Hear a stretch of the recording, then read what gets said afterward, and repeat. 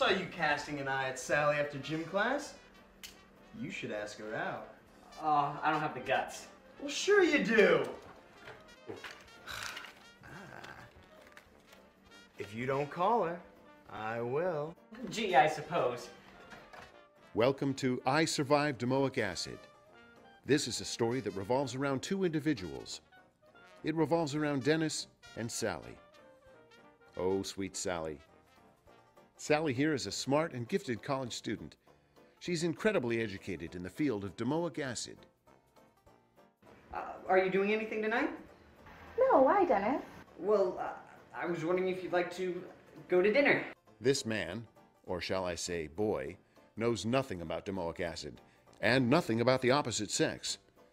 6 sounds good, Dennis. Boy, that's awful keen. Bye. But beware, Dennis. Domoic acid can kill you and your loved ones at any moment. Luckily, the poison has been studied by scholars around the world for thousands and thousands of years. I'm Clarissa Anderson, and I'm a scientific researcher currently working at University of California, Santa Cruz, and I study phytoplankton ecology and most specifically harmful algal blooms. Domoic acid itself is an amino-like amino acid, and it highly resembles an amino acid that we need in our bodies as vertebrates, which is glutamic acid. And so what we call it is a neurotransmitter agonist, because it tends to bind to the same sites that glutamic acid would bind to, and these are very important neurologically. And if we interfere with that, if domoic acid interferes with those sites by binding to the ones where glutamate or glutamic acid should be binding to, we end up with neurological disorder. When we eat shellfish that have been in the presence of a Pseudonychia bloom that has produced domoic acid, they filter those cells out of the water and they accumulate the domoic acid. We go to a restaurant, we buy shellfish, we buy mussels, we buy oysters, we eat those oysters, and we end up with high concentrations of domoic acid in our system if the bloom was large enough, and that's because of this ability to retain the domoic acid in the flesh of the shellfish. And the reason we call it amnesic shellfish poisoning is because some of the long-term and short-term effects are your loss of short-term memory.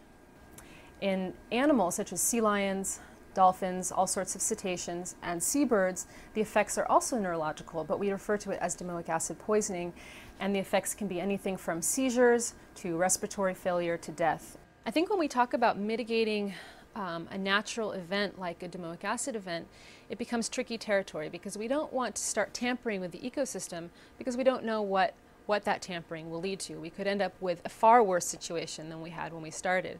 So I think the more tempered solution that a lot of scientists are coming to now is really the idea of predicting when these blooms happen so that we can not only warn aquaculturalists and restaurants who might serve shellfish, but we can also warn the people who are going to be the first responders to any kind of event like this when it comes to its effects on sea lions and other marine mammals and marine life. Those people need to be forewarned as well, and we need to be able to minimize economic losses on in the shellfish industry by having a much better understanding of where and when the blooms are going to occur. What we would really love to be able to do in the future is be able to say with a certain kind of precision what the probability of a bloom is in a very specific location at the regional level, and then even be able to say, using forecasting models of circulation, where that bloom is going to go. It's here now, but it's going to move north or it's going to move south, and this is how toxic it is, and this is maybe how toxic it's going to get. And if we can have that kind of precision the way that weather forecasters have, then we certainly would be protecting humans and in a certain sense mitigating the event.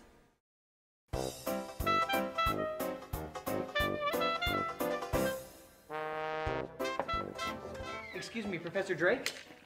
What are you doing in here? Who do you know? Please, Professor, I was just wondering if you could teach me the ways. What ways? Who are you? What do you know here? Get out. Get out. But Professor Drake, I've just got to learn the ways of domoic acid so I can play my first game of backseat bingo with the girl of my dreams. I heard you were an expert. Please teach me. At this moment, Dennis reminded Professor Drake of his younger self.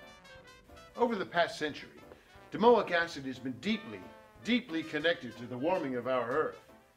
This global warming has caused tidal waves, tsunamis, communism, rising sea levels, hurricanes, and domoic acid poisoning. Do you know what that is, Dennis? It's a kind of starfish that... No. Domoic acid is a neurotoxin. There have been domoic acid-related deaths up and down our beautiful coast of California, from Venice to San Luis Obispo, to the Monterey Bay, to just outside Santa Cruz, where birds have been seen attacking people. Birds, Professor Drake? Yes, birds, Dennis. Giant, unpredictable birds just waiting to suck the eyeballs out of you. Animals poisoned by domoic acid have been washing up on our shores. You must do something, Dennis. Protect the planet from domoic acid.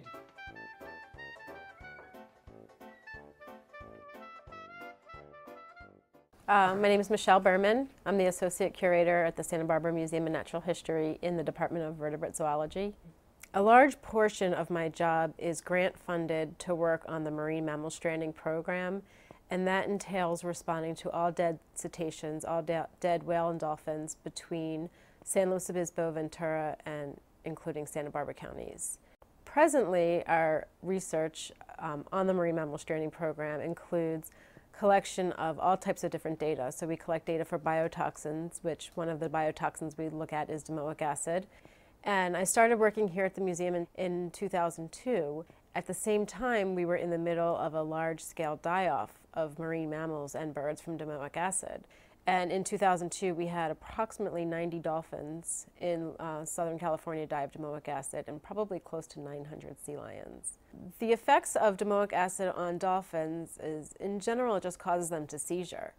So in 2002, when we had this big die-off, the only thing that we had was a bunch of healthy dead dolphins on the beach.